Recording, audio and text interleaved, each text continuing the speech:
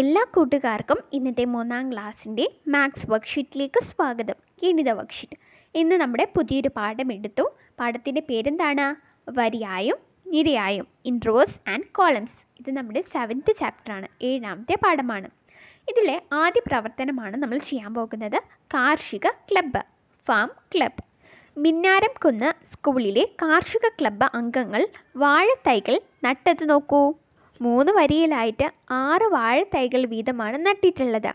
ആദ്യത്തെ ചോദ്യം നോക്കൂ. ഒരു വരിയിൽ എത്ര വാഴത്തൈകളുണ്ട്? എത്രയെണ്ണമുണ്ട്? 6 എണ്ണം. രണ്ടാമത്തെ ചോദ്യം എത്ര വരികൾ? എത്ര വരികളാണുള്ളത്? 3 വരികൾ, 3. ആകെ എത്ര വാഴത്തൈകൾ ഉണ്ട്? അതാണ് അടുത്ത ചോദ്യം. ആകെ എത്ര വാഴത്തൈകളുണ്ട്? 3 വരിയാണുള്ളത്. ഓരോ വരിയിലും 6 വാഴത്തൈകളുണ്ട്. അപ്പോൾ 3 × 6, 3 ഗുണിക്കണം 6, 18 തൈകളാണുള്ളത്, 18. ഇനി 4 വരിയിൽ കൂടി ഇതുപോലെ നടാൻ എത്ര വാഴത്തൈകൾ വേണം? ഇനി 4 വരിയിൽ കൂടി നടണം. അപ്പോൾ എത്ര വാഴത്തൈകൾ വേണം? ഒരു വരിയിൽ 6 എണ്ണം ഉണ്ടാവും അല്ലേ? അപ്പോൾ 4 × 6, 4 ഗുണിക്കണം 6, 24. ആകെ എത്ര വരികൾ? ഇപ്പോൾ ടോട്ടൽ എത്ര വരികളായി? ആദ്യത്തെ 3 വരിയും പിന്നെ നട്ട 4 വരിയും, അപ്പോൾ 7 വരികൾ. അവസാനത്തെ ചോദ്യം ആകെ എത്ര വാഴത്തൈകൾ? 3 ഗുണിക്കണം 6, 18, 4 ഗുണിക്കണം 6, 24, 7 ഗുണിക്കണം 6, 42. ആകെ എത്ര തൈകളായി? 42 തൈകൾ. Farm club. See the banana trees planted by the members of the farm club of മിന്നാരംകുന്ന് school. അപ്പോൾ മിന്നാരംകുന്ന് സ്കൂളിലെ കാർഷിക ക്ലബിലെ അംഗങ്ങൾ നട്ട വാഴത്തൈകളാണ് ഇവിടെ കൊടുത്തിട്ടുള്ളത് അല്ലേ? ആദ്യത്തെ ചോദ്യം ഇതാണ്. How many trees are there in one raw? ഒരു വരിയിൽ എത്ര ട്രീസ് ഉണ്ട്? എത്ര തൈകളുണ്ട്? 6, 6 എണ്ണം. How many rose? എത്ര വരികളാണുള്ളത്? 3, 3. How many trees in all? ആകെ മൊത്തം എത്ര തൈകളുണ്ട്? 3 × 6, 18, 3 ഗുണിക്കണം 6, 18. To make 4 more rows like this. ഇതുപോലെയുള്ള 4 വരികൾ കൂടി ഇനി ഉണ്ടാക്കണം. How many trees are needed? എത്ര തൈകൾ വേണം? 4 × 6, 4 × 6, 24. How many rose in all? ഇപ്പോൾ ആകെ എത്ര റോസായി? എത്ര വരികളായി? 4 കൂട്ടണം 3, 7 വരികൾ. ഇനി നമ്മളോട് പറഞ്ഞിട്ടുള്ളത് how many trees in all? ആകെ മൊത്തം എത്ര തൈകളുണ്ട് എന്ന് കണക്കാക്കാനാണ്. ഇപ്പോൾ ആകെ മൊത്തം എത്ര വരികളുണ്ട്? 7 എണ്ണം. 7 വരിയിൽ 6 തൈകൾ വീതമാണ് നട്ടിട്ടുള്ളത്. അപ്പോൾ 7 × 6, 7 × 6, 42, 42. ഇനി നമുക്ക് അടുത്ത പ്രവർത്തനം നോക്കാം. തൈകൾ നടാം. Let's plant. കാർഷിക ക്ലബ്ബ് അംഗങ്ങൾ ആദ്യ ദിവസം നട്ട വെണ്ട തൈകൾ നോക്കൂ. നിങ്ങൾക്കിവിടെ കാണാമല്ലോ. ഒരു വരിയിൽ എത്ര വെണ്ട തൈകളുണ്ട്? 7, 7 വെണ്ട തൈകളാണ് ഒരു വരിയിലുള്ളത്. എത്ര വരികൾ? അങ്ങനെയുള്ള എത്ര വരികളുണ്ട്? 5, 5. ആകെ എത്ര വെണ്ട തൈകളുണ്ട്? 7നെ 5 വട്ടം കൂട്ടിയാൽ മതി അല്ലേ? 7 കൂട്ടണം 7 കൂട്ടണം 7 കൂട്ടണം 7 കൂട്ടണം 7, 35 തൈകളാണ്, വെണ്ട തൈകളാണ് ആകെയുള്ളത്. ഇങ്ങനെ ചെയ്യാതെ നമുക്ക് 7 × 5 എന്നും ചെയ്യാം. അപ്പോഴും നമുക്ക് 35 കിട്ടുന്നത്. അതായത് 5 × 7, 35. താഴെ കൊടുത്തിട്ടുണ്ട്. രണ്ടാം ദിവസം ഒരു വരിയിൽ 7 എണ്ണം വീതം 3 വരികളിലായി വെണ്ട തൈകൾ നട്ടു. ചോദ്യം നന്നായി ശ്രദ്ധിക്കുക. രണ്ടാം ദിവസം ഒരു വരിയിൽ 7 എണ്ണം വീതം 3 വരികളിലായി വെണ്ട തൈകൾ നട്ടു. രണ്ടാം ദിവസം നട്ട വെണ്ട തൈകളുടെ എണ്ണം എത്രേ? ഇതാണ് ചോദിച്ചിട്ടുള്ളത്. അതിന് നമ്മൾ എന്ത് ചെയ്യണം? 3 × 7, 21. ഇനി നമ്മളോട് ചോദിച്ചിട്ടുള്ളത് 2 ദിവസം കൂടി എത്ര വെണ്ട തൈകൾ നട്ടു എന്നുള്ളതാണ്. ഒന്നാം ദിവസം എത്ര വെണ്ട തൈകൾ നട്ടു? 5 × 7, 35 വെണ്ട തൈകളാണ് നമ്മൾ നട്ടിട്ടുള്ളത്. രണ്ടാം ദിവസം നമ്മൾ 3 × 7, 21 വെണ്ട തൈകളാണ് നട്ടിട്ടുള്ളത്. 2 ദിവസത്തെയും കൂടി കൂട്ടി 35 കൂട്ടണം 21, 56 വെണ്ട തൈകളാണ് നമ്മൾ നട്ടിട്ടുള്ളത്. Let's plant. തൈകൾ നടാം. See the okra seedlings planted by the farm club on the first day. okra seedlings എന്ന് പറഞ്ഞാൽ വെണ്ട തൈകളാണ്. വെണ്ടയ്ക്ക് നമ്മൾ ലേഡീസ് ഫിംഗർ എന്നും okra എന്നും പറയും. How many plants in one row? ഒരു വരിയിൽ എത്ര വെണ്ട തൈകളാണുള്ളത്? 7. How many rows? എത്ര വരികളുണ്ട്? 5. How many plants in all? 3 വരികളിലായിട്ട് എത്ര വെണ്ട തൈകളുണ്ട്? 7 + 7 + 7 + 7 + 7, 35. ഇതിന് നമുക്ക് 5 × 7, 35 എന്നും പറയാം. On the second day, they planted 3 rows with 7 seedlings in each row. രണ്ടാം ദിവസം അവർ 3 വരികൾ കൂടി 7 തൈകൾ വീതം നട്ടുപിടിപ്പിച്ചു.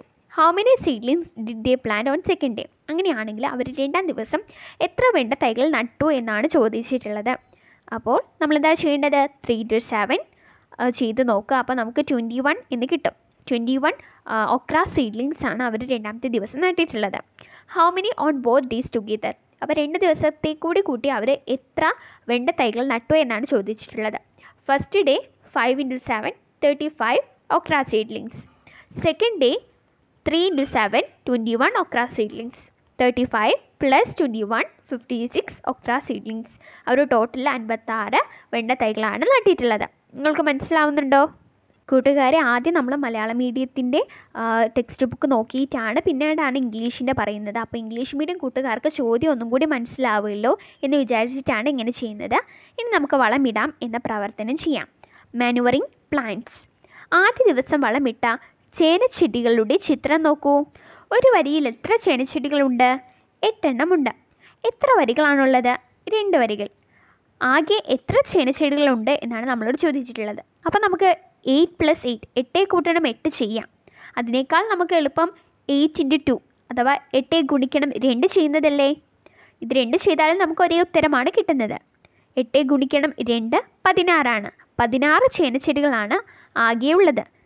ഒരു വരിയിൽ 8 എണ്ണം വീതമുള്ള 3 വരി ചേനച്ചെടികൾക്കാണ് രണ്ടാം ദിവസം വളമിട്ടത് എങ്കിൽ അന്ന് എത്ര ചെടികൾക്കാണ് വളമിട്ടത്?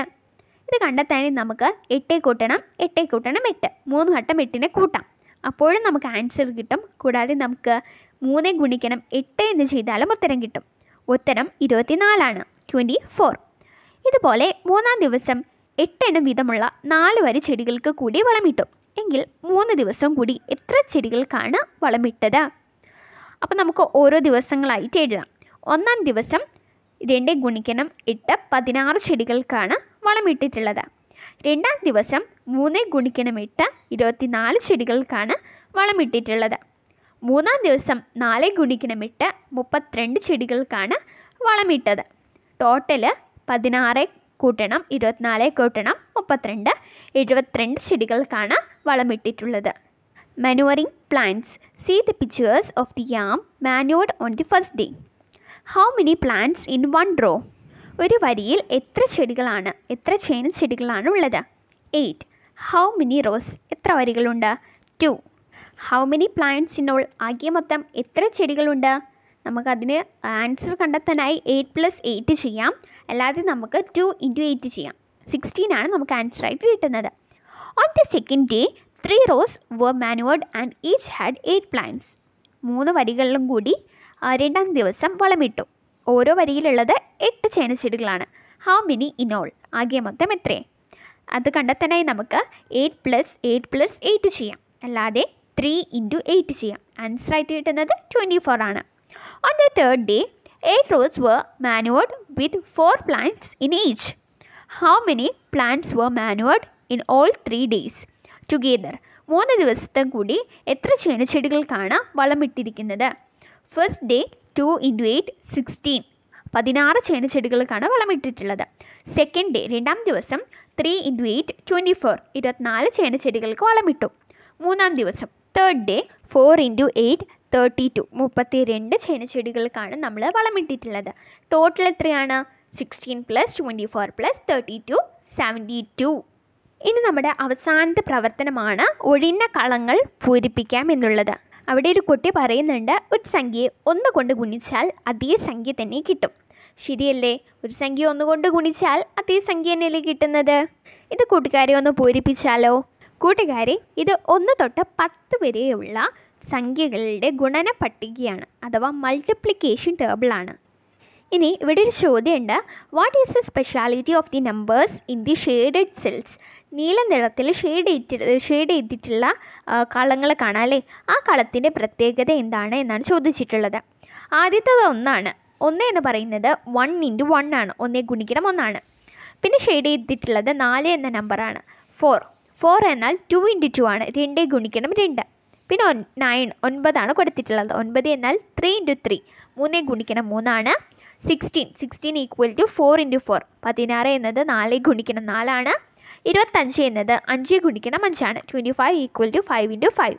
36 എന്നത് 6 × 6 ആണ്. 36 = 6 × 6. 49 എന്നുള്ളത് 7 × 7 ആണ്. 7 × 7. 64 എന്നത് 8 × 8. അഥവാ 64 എന്നുള്ളത് 8 ഗുണിക്കണം 8 ആണ്. 81 9 into 9. 81 9 into 9 9 ഗുണിക്കണം 9. 100 അഥവാ 100 എന്നുള്ളത് 10 ഗുണിക്കണം 10 ആണ്. 10 into 10. ഇതിൻ്റെയൊക്കെ പ്രത്യേകത അപ്പോൾ എന്താണ്? ഈ നമ്പറൊക്കെ നമുക്ക് കിട്ടിയിട്ടുള്ളത് ഒരു നമ്പറിനെ അതേ നമ്പർ കൊണ്ട് മൾട്ടിപ്ലൈ ചെയ്തപ്പോൾ അഥവാ ഗുണിച്ചപ്പോഴാണ് അല്ലേ കൂട്ടുകാരെ? അതാണ് ഇതിൻ്റെ പ്രത്യേകത.